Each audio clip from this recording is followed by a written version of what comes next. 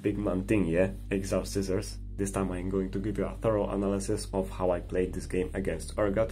You can see that I am trying to go and cheese this Urgot on his way back to top lane from leashing his jungler. Viger appears out of the blue in the top lane, I don't know why. Maybe he wanted to cheese me together with Urgot, so I'm going to give him a couple of auto attacks and I'm trying to ignite him when he's low HP. This way I can waste both of his summoner spells, and then you can see how the arrow is going on top of the Urgot. This is the way of my positioning to not get hit by his passive, and this way I can get a double kill in the early game. So then I push the wave to his tower and make a cheater recall. So in this situation what I can do is just to push the wave as fast as possible. I have to be cautious of Urgot's damage, and then I proceeded to go back to the base and coming back to top lane. So then I recalled and came back to top lane. I could pull the wave to my tower and then push it back to his tower. So the next reasonable move was to come back to top lane and then try to pull a freeze on this Urgot. He couldn't do much about it with a usual trade with me, so I decided just to keep it frozen, and I was looking at the bot lane the whole time because I knew Lee Sin was around there, so I decided to TP to my tower and help my teammates out and join the skirmish.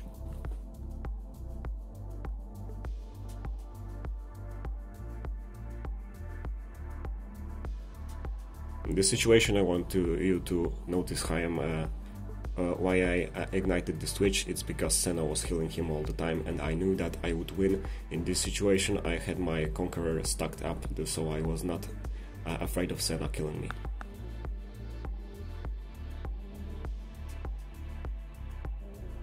So after that I decided to go back to top lane and push it as fast as possible. I want the Urgot to be under his tower. I just traded him a little bit and dodged his E. I was able to get his teleport out of him. I'm going to push this wave to his tower, and then I'm going to try and get the camps from my jungler. Since he's not even on the top side, I can afford to get it, and then I'm able to go back to lane when this wave is stacked up, and I'm going to pull a freeze on this Urgot again. This is a way to increase your CS by a vast amount. This is how you can get 10 CS per minute.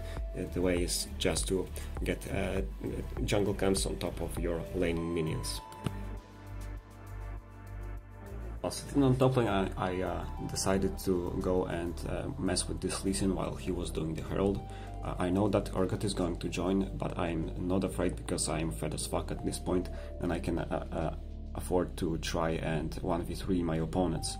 So here I am killing this Lee Sin. Also I am chasing Viger. I cannot really chase Urgot right now because he's too far away, but I still got the double kill. That was a very nice skirmish.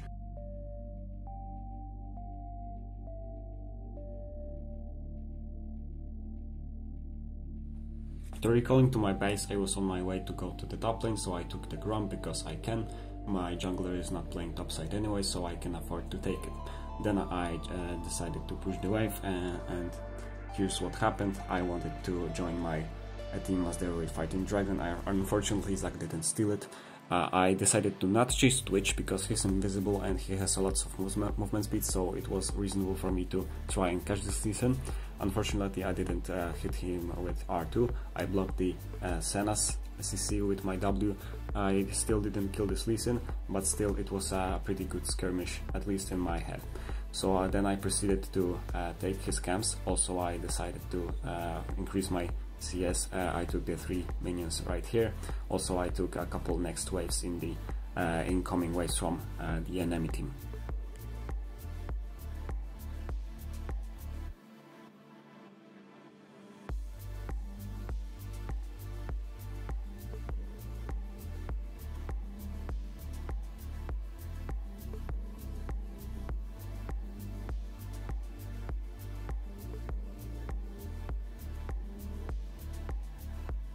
While I was farming, I noticed that Viger is coming through the jungle. I decided to ignite him and burst him down with my spells. I managed to get the kill on this Viger. That meant that I could proceed and get some more CS. Here I can see that Urgot is not alone, Lee Sin is around, so I decided to go the recall and go back to base, and then I decided to come back to top lane and get some more CS. Remember that being high CS per minute is very important on Gwen because it lets you scale as fast as possible, and Gwen is very scalable champion. So here I am so fed that I'm not afraid to go and engage for my team in this team fight. I have lots of damage. I didn't land my R3 this season. That's my bronze tendencies actually, so that's not very good, but I still managed to carry this team fight, so I can now take all these CS and also proceed to go to Lee Sin's jungle and steal his camps. I was threatening Lee Sin at this point here. I just messing with him and wasting his time. Here you can see me taking his jungle camps. Notice how I am sitting in his jungle the whole game. He cannot really farm here because I am always here and his jungle camps are busy. I am taking all the CS and I am creating a huge CS gap between me and this Lee Sin. Also, after taking these jungle camps, I can go and take the CS from the top lane. Remember that you can really increase your CS if you are mixing farming jungle camps, and then on top of that you get minions from the lane. Here you can see that at this point I am 10 CS per minute, which is a very huge achievement for Gwen. Gwen doesn't have the best wave clear ever, so if you get 10 CS per minute you will be very fine, I promise. So here you can see that I'm going to take the Drake. It is not very challenging because Lee Sin is on the mid lane. I have no problem to just go and solo it. I don't know even why Zac joins here, but it's fine. Then I'm going to go back to base. Alright, so you can see me here trying to split push on mid lane. But I don't know why Jhin is joining me. This was a very bad move for him because he could be useful on Baron. I let my team do Baron while I am pushing mid lane because I think that's the most optimal way to do it. And also the enemy team is forced to come to me. They cannot join the skirmish on Baron. I'm going to try and attempt to kill at least one person here. That would be fine. Unfortunately, in this situation I didn't manage to kill anyone. It was a very close situation in all those instances where the whole enemy team was on low HP. Unfortunately, I'm not as strong, or I didn't play it as well as I could, so I didn't 1v5 the enemy team, but still my death granted a Baron buff for my team. So next up, I know that my TP is up and there is no really a big objective right here, so I can choose whichever lane I want, so I decided to take bot lane.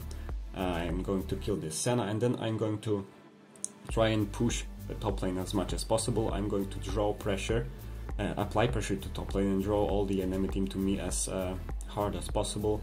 I can see my team fighting on the mid lane, but since I don't care and I am so fed. Notice how I'm watching the top lane situation all the time, or more like mid lane situation. I can see that Zac is getting killed right there, so I decide to save his blob and TP there. In case the teamfight were to take place in there, I would be able to kill some of my opponents. I am dodging the CC of Twitch with my W here. Unfortunately, I'm not going to chase this Lee Sin because I am not able to. He's too mobile for my champion. I'm able to kill this Viger, and then because I am so fat, I am not afraid to go and engage on the rest of the enemy team. My W is going up, so I can go and bruise through all the enemy champions. At this point I can easily 1v3 them because I am so fat, I am well farmed, I am acquiring all those kills, so it was not very challenging for me to do it.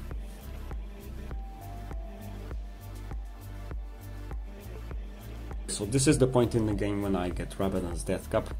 If you remember my video about the item tier lists, I highly suggest you getting this 8-tier item. Really, I ranked it 8-tier for a reason, because it doesn't give you HP, but here since I am so fat and I can afford to 1v5 the enemy team right now, I can easily get it for damage and it will be healing me a lot, so lack of HP will be compensated by the heal that you can get from your passive, which scales with your AP. So this is a very good option in this game. I decided to not come back to base to stop Urgot's split push, because my split push is faster. Gwen is a faster split pusher than Urgot. See how I am melting this tower easily. I can pressure the top lane. I decided to join the team fight right here. I am still not using my ult just yet, because I know that I am not going to be able to hit multiple targets with that. I was saving it for the right situation. Fortunately, my team was so ahead at this point that I didn't really need to use my ult in a very offensive way. So this is how this game went. I think this was very well played by me. I managed to have a high level of experience and then high level of CS. I think this was a very good performance. See you in the next one. Peace! You'll always be my night sky.